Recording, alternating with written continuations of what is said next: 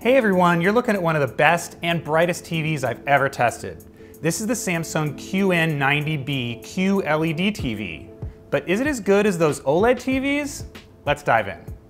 Let's get something out of the way first though. This TV is not cheap. That might fall a little bit later in the year toward Black Friday, but again, this is a high-end television designed to compete with those OLED TVs and the best televisions from other manufacturers. Now the QN90B series comes in 43, 50, 55, 65, 75, 85, so a lot of size range there in a flagship television. So price out of the way, what are you getting for that extra money? On the QN90B, it's basically brightness. This TV is so bright that it actually improves the look of HDR as well as works in a really bright room very well. So let's say you have some windows shining in, you can't really do anything about that ambient light. This is a great TV for those types of lighting situations. The TV also has excellent contrast, so it's able to get really bright without spoiling the darker parts of the picture. I'll get a little bit more into picture quality later, but know that that's really the main thing that separates this television from the cheaper models on the market. So let's start with design.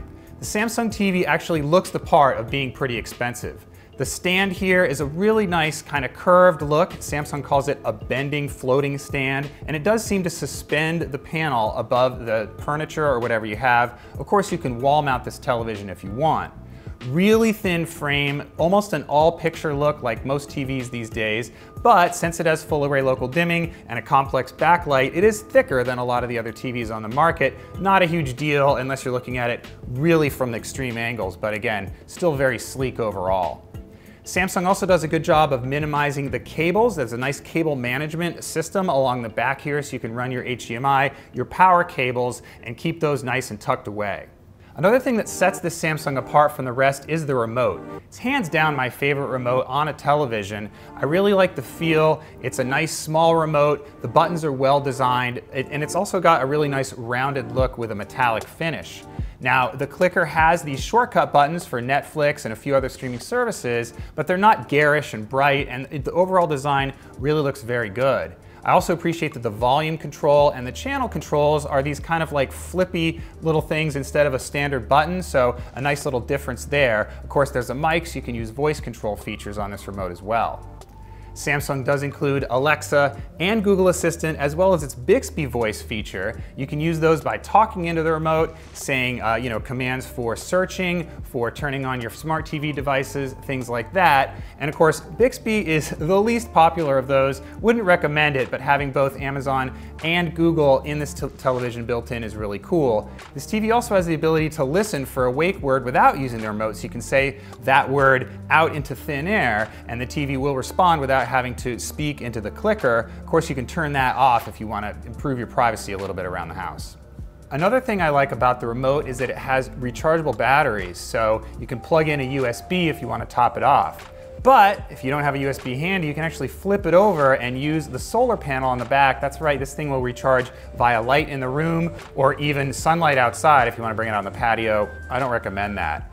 Samsung also says new for this year, these remotes can recharge via RF harvesting. So if there's like Wi-Fi in the house, apparently they can harvest some of that and get a little bit of extra wattage to top them off. So I don't know, I didn't test it, but it sounds pretty cool. Either way, you'll be able to get this thing charged up and not have to worry about replacing any of those little batteries inside the remote. Samsung also redesigned its menu system this year, and I'm not a huge fan. This thing takes up the whole screen before it kind of popped out from the bottom, but more than that, there's just a lot of stuff on here that makes it pretty difficult to find what you want to get to. So we'll start with this big thing along the top, which can be a sponsored ad. You can see it's sponsored by Alexa right now. The apps, which are the thing that I care about most, are kind of along the middle here, and you can actually get them arranged how you want. You know, it's got all the standard apps you could want for streaming and that kind of thing. But the rest of the screen is kind of random. This on now goes to Samsung's own sort of service. That's their free TV service called Samsung TV Plus. There's all this free live TV stuff on here, and it actually kind of promotes this service a little bit too much. Now, most menus also have access to settings and things like that. To get to that, you got to go over here to the left-hand side. You can see there's a brand new nav up here. You can start by search, which is pretty straightforward. You can search for TV shows and movies. There's also an ambient mode, which can turn on the TV after you turn it off and give you something on the screen. That includes artwork, things like that. Below that is a brand new feature that I really like on Samsung's 2022 TVs. That's the gaming hub. Let's check it out. So Samsung's Game Hub is unique to this television. No other manufacturer has it, and it incorporates a bunch of different cloud gaming services, including Stadia, GeForce Now, and Xbox Game Pass. So you can go down here and actually include your Xbox Game Pass if you log into your account and game directly on the television with a controller. So I've connected this Bluetooth controller to the Xbox Game Pass. Now don't get confused because I actually have an Xbox Series X console plugged in. I don't need to do that now. I can actually go to Game Pass. We'll see what happens here. So you can see I'm controlling everything via the controller here that I've linked to this. It'll also work with a PlayStation or third-party Bluetooth controller. These are some games that I've been playing recently on Xbox Game Pass. Again, this is just the television over the cloud. So one thing to note with all cloud gaming services, you want to have as much bandwidth as possible. So I've plugged in an Ethernet cable here into the back. It's a wired connection. Samsung recommends doing that. So if you're using Wi-Fi, you might have a little bit of delay. Samsung also says it's around 50 megabits per second at least. This connection is much faster than that, and I had really good results. So when I played Halo, one of the flagship games for Xbox Game Pass, I really noticed the only difference between this and playing on the console was the graphics quality. So it doesn't have that super crisp graphics, doesn't look quite as good, but the response times were actually pretty good just in the campaign mode here. So it does respond really well when I'm going in fighting or even riding a vehicle. So long story short, it's a pretty cool way to get access to those cloud games and play again without having to connect the console. So of course this TV is well equipped for gaming via standard consoles as well. Around back you'll find 4 4K 120Hz compatible inputs, which is an improvement. In previous years Samsung only had a couple of those. This one has all 4 on there. It's also compatible with variable refresh rate. And of course I have an Xbox console connected here. I'll show you there's a new Game Hub for console gamers that really shows you some of those features in action.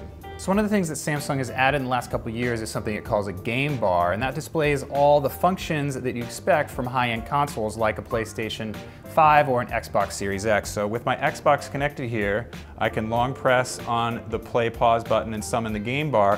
One of the new things for 2022 is there's different picture modes. So you can cycle between standard, RPG, RTS, first-person shooter, sports, and custom. One of the things I noticed, you might be able to see here on the screen, there really isn't that much of a difference between these in terms of picture quality, but I noticed with sports you do get a little bit more of an accurate picture. So you can see that the greens get a little bit more natural when you're playing Assassin's Creed here.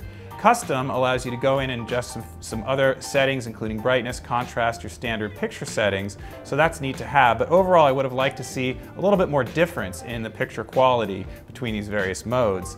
Now, cycling over here, you can also set input lag to different settings. Right now, it's pegged to fastest, and one of the things that you want to know is that the input lag on this TV, really good, about 10 milliseconds I measured with 4K HDR and 1080p, so that's great. A couple of the other settings that are available in the game mode, you can turn on and off smoothing, but one of the main things that I like about it is along the bottom here, you can see it displays the current frames per second. So it'll show you when you're in 4K 120Hz mode, like I am right now. You want to maximize that picture quality. It's a nice buttery picture. And it also tells you when your HDR is on, which is great, because of course you want to game in HDR when you can. And finally, I recommend using VRR when available on the gaming. This one displays that FreeSync Premium is available. So all that is really cool to know, kind of reassuring that you're getting the best gaming experience. Now compared to some other TVs, the gaming modes on these weren't quite as accurate. Again, we saw some of those neonish colors. We also saw a little bit of false contouring artifacts in some of the areas that weren't present on some of the other higher end TVs we tested, but overall, gaming looks really good on this TV, and again, it supports all the latest features. So beyond gaming, let's talk about picture quality in general for TV shows and movies. I compared the QN90B to a couple of the other TVs that are in the high end of the market, including an LG OLED TV and a Sony TV that uses a similar technology for the backlight. Those are called mini LED. Now real quick, one of the step-ups on this TV is that mini LED backlight. It allows the TV to get really bright and also have really small local dimming zones. Now, Samsung doesn't tell me exactly how many local dimming zones there are, but it has improved the technology this year to reduce blooming. So in that side-by-side comparison, I'll put up something that has a dark background and a really bright thing against that, and the blooming, which is sometimes the stray illumination that can leak from the bright into the dark area, is really minimal on this TV. That's especially impressive because it's so darn bright. I measured about 1900 nits, which is really, really bright. One of the brightest TVs I've seen in the most accurate picture mode on this Samsung. For comparison, that's 2 or 3 times as bright as the brightest OLED TV. Now that brightness really translates well with high dynamic range material, especially something outside, natural scenes, something really bright and well lit. For more theatrical content, however, I did prefer the look of the OLED TV. One of the things that it does better is it really shows those shadows, keeps them nice and dark, keeps them theatrical and dramatic, whereas sometimes on a TV, even a really good LED TV like this, you see a little bit brighter shadows, a little bit less of that contrast and punch that you want with a highly theatrical movie. That said, the QN90B still looks spectacular with movies and TV shows, and again, one of the best TVs I've tested.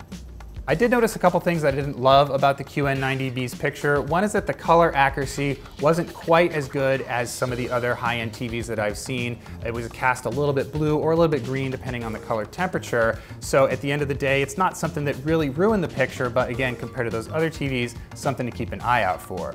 The other thing, of course, compared to OLED TVs was off-angle viewing.